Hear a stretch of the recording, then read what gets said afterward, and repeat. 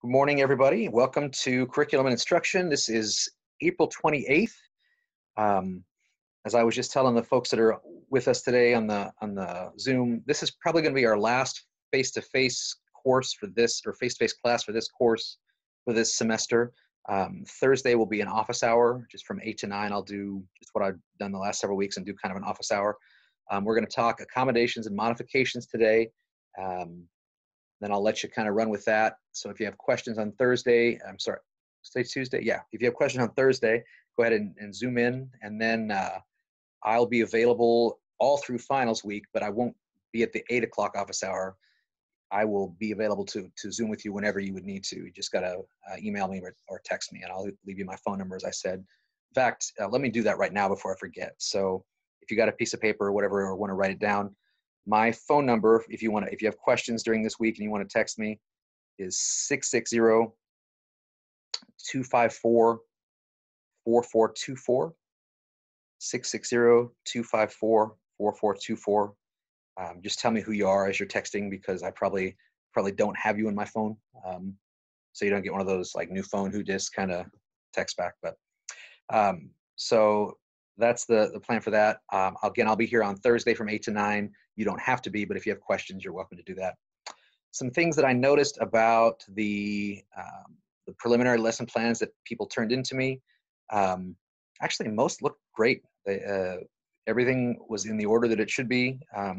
Two things to watch when you go back and kind of check over this stuff before you turn it in at the end. I mean, some of you weren't quite finished, and that's fine. You'll have time to finish it. When you're looking at your objectives or your I can statements, some of you had way too many. If you're looking at a 45-minute lesson plan, you're looking at 3 to 4 objectives, probably max. And that's about all that you're going to be able to cover, if even that, during that time.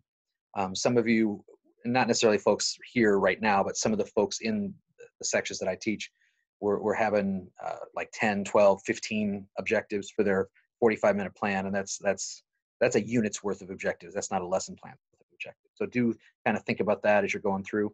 And the other thing is, and I'm sure for most of you, it was just that you were turned on the preliminary plan and didn't worry about it too much. But don't forget that you need to identify your your research-based instructional strategies. So if you're doing like a stand-up, hand-up, pair-up in your lesson planning, you should remember to identify that as a cooperative learning strategy as identified by Marzano, something like that. So do make sure that you're identifying the instructional strategies that you're using as you write out your activities. And it might help to refer to Antonetti's cube, the PLC2 connection. You can kind of drive your idea for high order thinking and activity based on that cube, or you can use some of the other stuff that you've seen too. So those would be my pieces of feedback for all of the things that I've got. And again, not necessarily just for this section, but for all the sections that I've seen. So any questions about that as you've been doing and working on that? I think the one final piece of advice I would give you is that last year, I ran into a couple of folks that were just determined that they would have like the perfect lesson plan. It doesn't need to be perfect. For this one, it just needs to be done. We just want to make sure that you actually know how to construct a lesson plan. Perfection of them will A, never happen, but B, tuning them up and all that'll come later on in the different classes that you take. So if you're looking for the perfect plan or whatever, maybe remove yourself from the perfect idea and just do it so that you can kind of get some feedback and get it done. That's the general plan. Okay. So for today, another thing that I would say on that is that many of you talked about not knowing what to do for accommodations or modifications. Well, that's perfect, because that's what we're going to talk about today. In the Hunter plan, as you look at it, like the papers in front of you, so the left side is the regular, quote, the regular lesson plan, all the things you're going to do in the framework of the classroom. And the right side of that plan is devoted for accommodations and modifications. If you're a 5E person, there's a section on top of the plan that's dedicated to accommodations and modifications. And quite honestly, I'm not familiar enough with the other templates that we threw out at you to know where they are, but you're on the hook for providing accommodations and modifications for at least one student. And I'll show you how you're going to do that here in just a few minutes. But let's kind of talk accommodations and modifications Just as a general overview, let me share my screen here. This PowerPoint is available in the week 6 module. I don't remember what it's called. I think it's literally called Accommodations and Modifications PowerPoint or something like that. But it's in the week 6 module. So I'll kind of run through it, and then you'll always have you'll have access to it too. So if you're going to talk accommodations and modifications for student learning, there's essentially, well, you can read this bottom part too. Various disabilities, students who are gifted, English language learners, students with other special needs, they're not included under special education. You may have students that aren't special ed tracked, but nonetheless, you will recognize, or through conversation with them or with parents or with both, that they might need some extra help in the classroom. There are things that are on the docket that are called 504 plans, and they're not for special education students, but they are sometimes for students that have either permanent or temporary disabilities.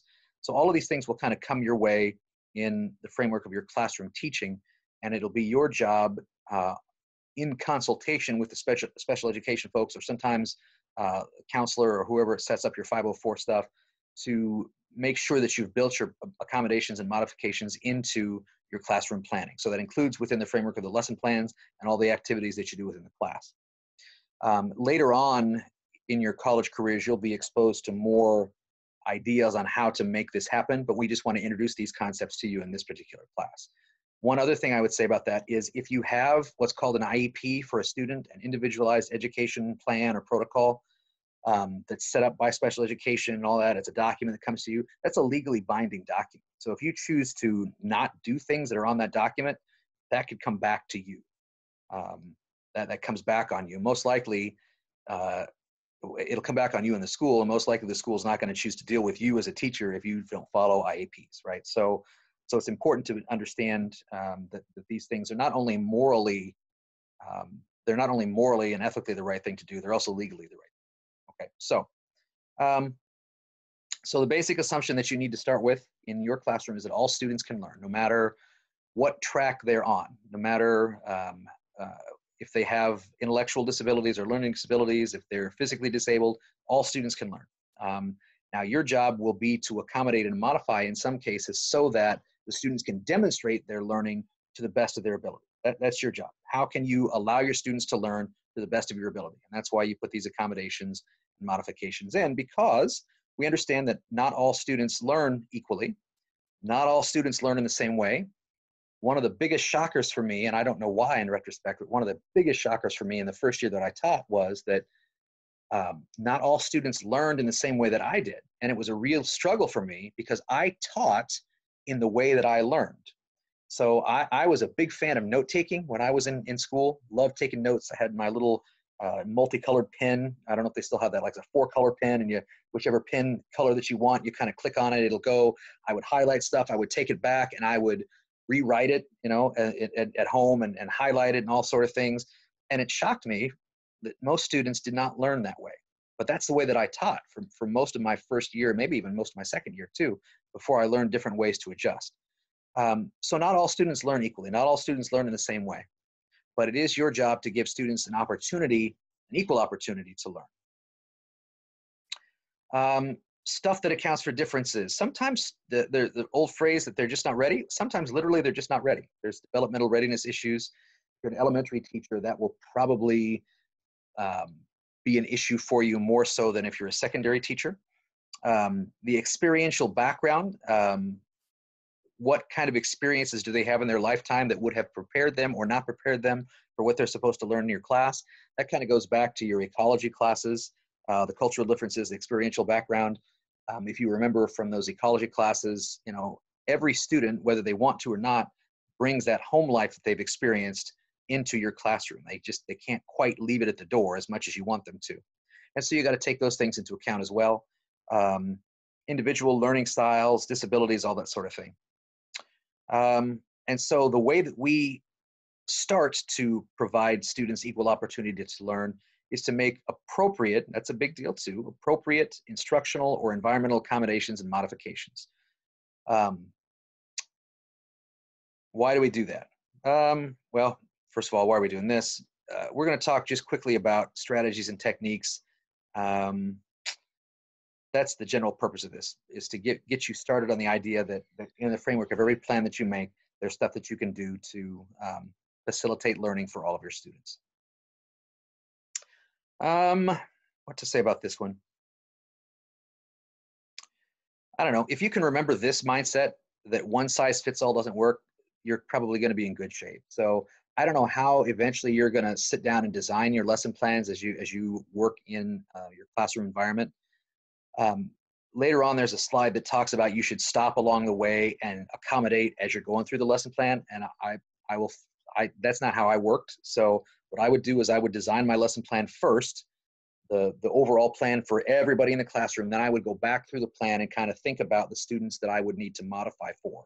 Okay, so you do it how you want. Some people kind of start and then modify as they go, and some people do the whole thing first and then go back and modify and accommodate as they see fit. Okay, so I've thrown around the terms accommodations and modifications, and in general, this is the difference. I don't know that I'll read through all this. So basically, accommodations are something that you can do to help a student learn that does not change the overall complexity of the lesson. So if you're wanting a student to think in a high order manner, and you want them to analyze things based on Bloom's taxonomy, right? If you've chosen to make that the high order thinking that you're going to do, an accommodation does not change that in any way, shape, or form. Your student is still going to analyze whatever you want them to analyze in that model. It's just that there's an accommodation that you might have to make. Perhaps the student has some sight issues. So one of the accommodations that you would make for that student is you might move that student closer to the projector, closer to the screen, closer to the board. You might provide that student with large type notes. You might provide that student with a buddy that can help him or her interpret what he or she is seeing. Okay, that's an accommodation. It doesn't change the complexity level of the assignment or of the activity at all, but it does help that student process in a more effective way. Okay, that's an accommodation. Modification is, well, I will just read this paragraph. It's an alteration that's made when students are unable to participate fully in general instruction or testing, even when accommodations are provided. And so what that might mean is that you call for the rest of your class to do, again, the analysis activity, but there is one student in your class that has an intellectual disability. And so rather than moving that into the high order thinking realm, you might do it in a lower version of the of Bloom's taxonomy. So rather than having an analysis, you might have that student answer a series of multiple choice questions about how events were unfolded if you're talking about a historical event, you might say the student might put the events in order that they happened, okay, as opposed to analyzing the reasons behind the event. And that would be a modification that you would make that still is in the framework of the assignment or the assessment that you're doing, but it's not as the same at the same complexity. Let's see. This is a slide that I'm not 100% on board with. It says accommodations and modifications are considered and made in the planning process rather than at the end as add-ons. Well, maybe, and I think I understand the spirit of what was being said here, but I mean, if your process is you construct your lesson plan, and then after you're done with the lesson plan, you go back and try to figure out based on your individual students how you're going to accommodate for them, I don't see any issue with that. I don't think you necessarily have to stop as you're moving through and get everything done so that you're done with both things at the end. So this is the parallel plan. I don't know that you can actually see this. It's so small. And again, just in case you're not aware of where you put this, the regular lesson planning goes on the left side of that, and then this accommodations modifications they're put onto the right side. Okay, oh, let me make that smaller. Oh, that's too small, sorry. Okay, so we talk about modification strategies. There are different elements in the classroom. There's teacher control elements, and you as a teacher can develop a menu of accommodations or modifications. Some of the things that you as a teacher can control physical and social environment for your students. So if you know that you have Timmy in your classroom, and Timmy is a really intelligent kid, and Timmy can fully do all of the stuff, but when you put Timmy with a group of his peers, he tends to be unfocused. And so you've had conversations with Timmy and maybe with the counselor or maybe with Timmy's parents, and you know that one of the accommodations you want to make for Timmy, and remember, accommodation doesn't change the complexity of the assignment, it just helps the student process better. One of the things you can do is you can seat him individually as opposed to in a group. That's an alteration of the physical environment, okay? Information presentation methods, we talked about.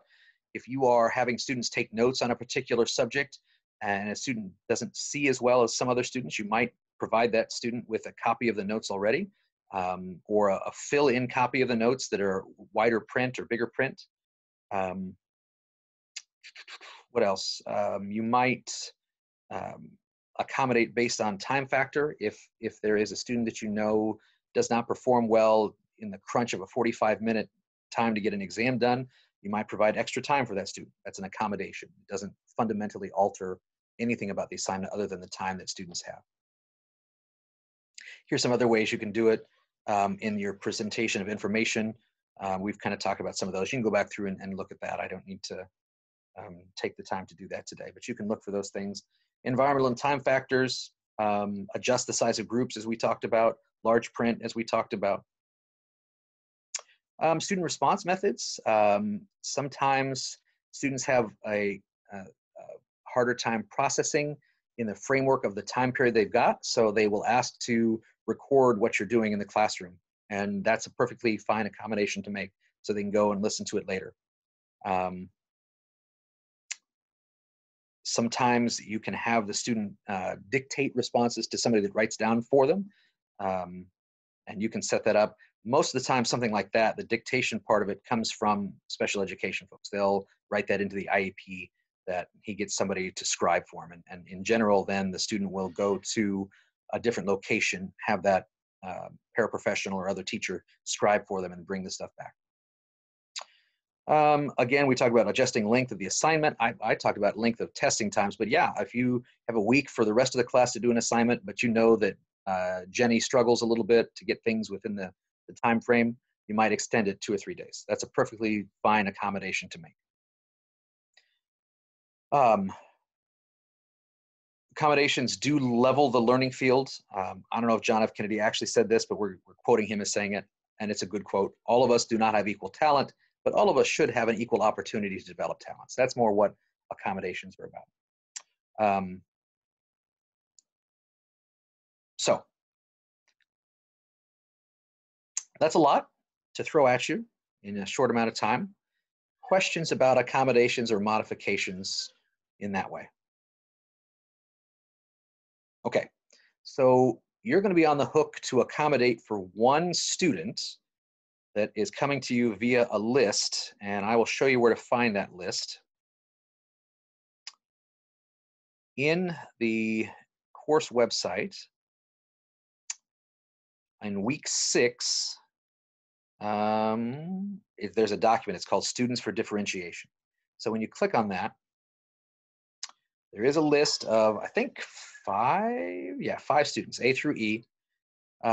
Here they are. You can choose one of these students. I don't care which one, but on your plan, please do tell me which student that you chose. You can choose any of them, but tell me which student that you chose, so that when I look at the modifications or accommodations that you've made, we can make sure that you're doing it the right way. Some of these students will need just straight accommodations. Remember, that's not fundamentally altering the complexity of the assignment in any way. And some of them will probably need modifications, which is you might need to change a few things about your complexity level so that students are able to process more effectively or tell you in a different way what they've learned. But there's 5 students here. Choose one of those and accommodate for that student based on your own lesson plan. And the plan itself is due, I think I set it on, on Friday, which is that May 1st? May 1st, 11:59. That's not the be all end all. That's the due date for you. And so that's a big deal. Don't ignore that. But if the plan isn't what it needs to be, if it doesn't live up to the competencies, and remember the competencies are what you have to pass in order to make it through the course, we still have a full week after that during finals week for me to get that back to you so that you can fix what you need to fix. So even though the due date is May 1st, and that's the final date, you know, and it's not really the final date, we'll get you set up and fixed up so that you can pass the course. Okay. I'm not actually, based on the preliminary stuff that I saw, I'm not honestly worried about anybody that I've seen. So you guys are doing a good job. Any other questions, anything like that before we let you head out? Okay. Well, again, this is our final official face-to-face course for this. I know that, here's the understatement of the millennia so far. I know this hasn't been the easiest semester for you, but I really very much appreciate your integrity and stick-to-itiveness and all that sort of thing. I'm sure you've heard this from other teachers too, but I need you to hear it from me. So I really appreciate you guys. I appreciate what you've done and what you'll continue to do. And I look forward to seeing you more often and in the flesh, face-to-face, when we come back in the fall. So take care, guys. And if you need anything from me, you got email, you got my phone number, you can text me. I will be back here on Thursday from 8 to 9 if you want to pop in and ask questions, or, you know, shoot the breeze as you will at 8 o'clock in the morning on a Thursday. So other than that, you guys are free to head out. Thanks so much for everything that you've done this semester, and I look forward to working with you again. So take care, guys. Thank you. Bye. Yep, bye-bye.